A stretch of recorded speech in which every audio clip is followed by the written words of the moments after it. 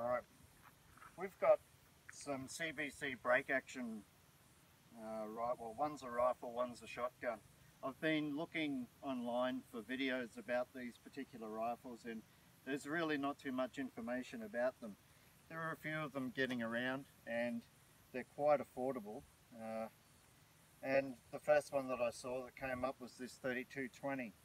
I got given a whole heap of 3220 ammunition, and I didn't actually have a rifle to shoot it with, so you know, I had a conundrum, so I had to find a 3220.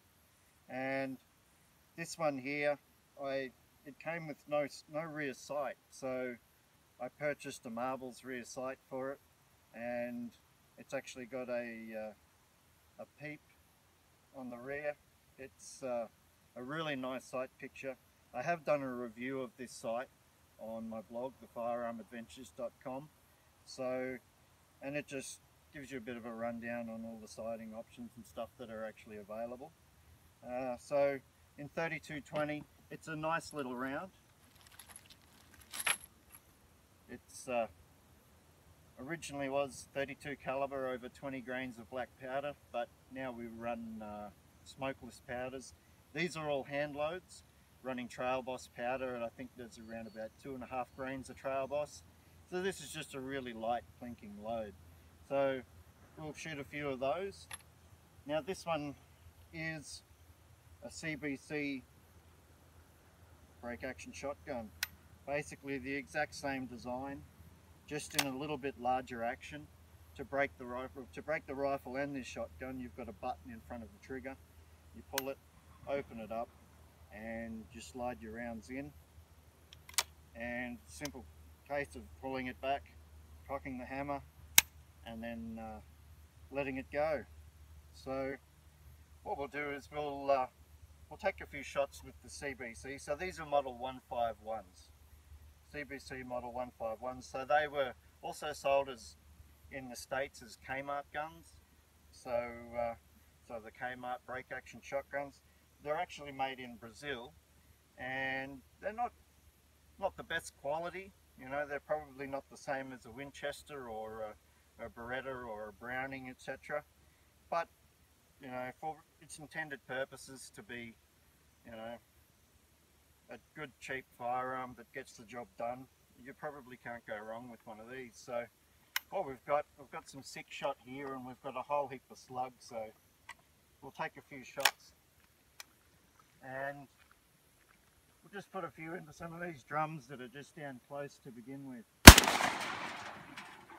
Knock that one flying straight away. So as you saw, this has an ejector, so you open up the gun and the empty cartridge, the empty shell comes flying out the back. So really good if you want to do a quick reload, because you don't have to actually pull it out by hand. So let's knock over another one.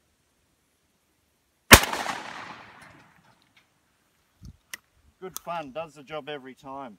So what we've got here, we've got a whole heap of 1-ounce slugs. These are loads that I've loaded myself, and because I'm really into bullet casting, so I've got a few different slug molds, and yeah, it's a hell of a lot cheaper to make them rather than buying them. So I've got a gong down the range there. It's very small. I'll see if I can land some on it from here. Ooh. Well, it was so good, it absolutely sent my gong flying, and that's what I was actually going to shoot at with the 3220. So I've just completely torn it off its rubber mount. So ejector, gotta love it. Anyway, we've still got some drums down here.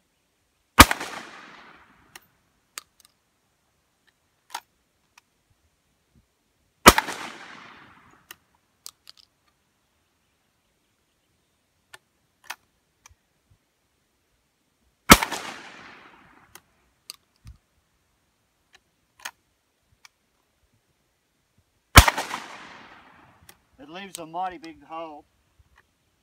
1-ounce slugs. They definitely do the job. This barrel's getting really warm.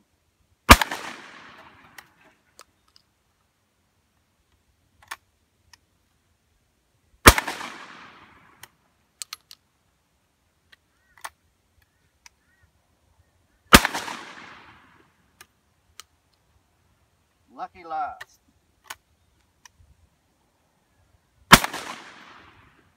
It's putting some mighty big holes in those drums. So we'll sit that one down for a bit. Now this one, the 3220, it's a lot lighter. It's a lighter action, quite nice.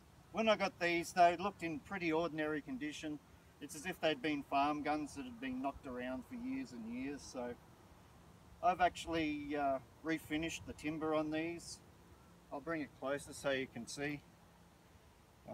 Absolutely lovely timber, and so there's a few dings that I couldn't actually get out, couldn't steam them out, but yeah, it's a linseed oil finish, and I think it's the best finish that you can have on a firearm, basically because if you do ding it up or something like that, you'll scratch it, you can sand it, reapply the finish, and it blends in perfectly. So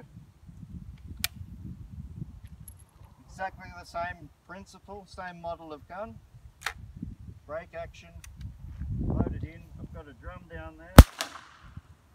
See, this one does have an ejector as well, but because I reload, I don't really want to send them flying miles away, so I don't have to pick them up.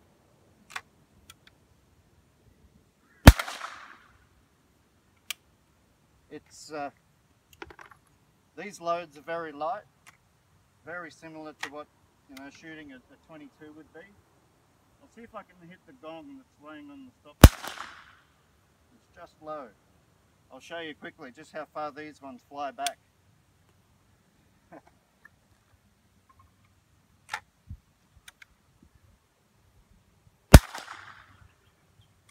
High that time.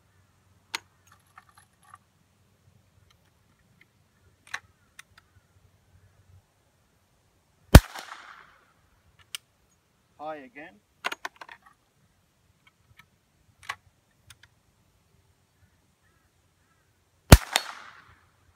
That was a hit.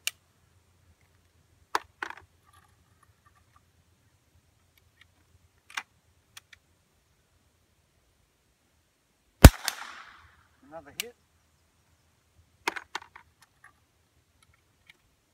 Yeah, it's not often that you shoot at a gong that's actually laying in the dirt. Very high. Whoops.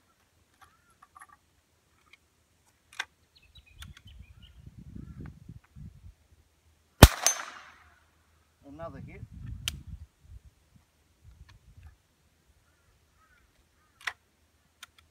Very simple guns.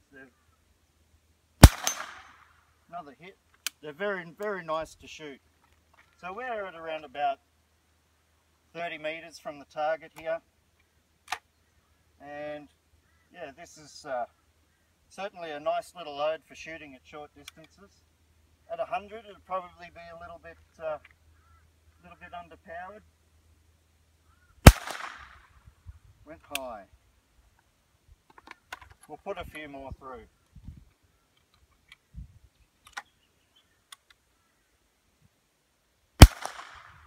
Just low. One more for the hell of it, and then we'll give you a good look at these guns.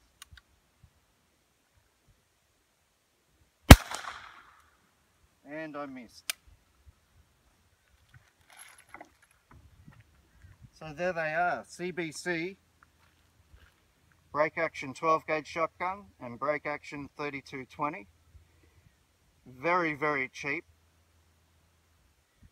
You can generally find these guns for under $100. And for those of you who are lucky enough to live in the US, you'll probably find them for $30, $40 and $50.